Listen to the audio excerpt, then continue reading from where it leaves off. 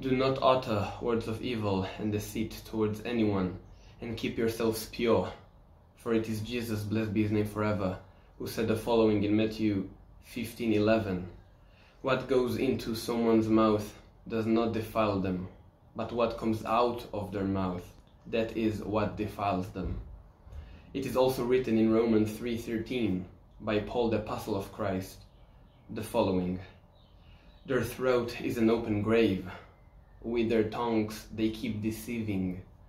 The poison of asps is under their lips. So please keep yourselves pure in speech, in conduct, and in behavior, dear souls. Shabbat Shalom, and be blessed by the mighty and precious and holy name of Jesus Christ, Yeshua the Messiah. Amen.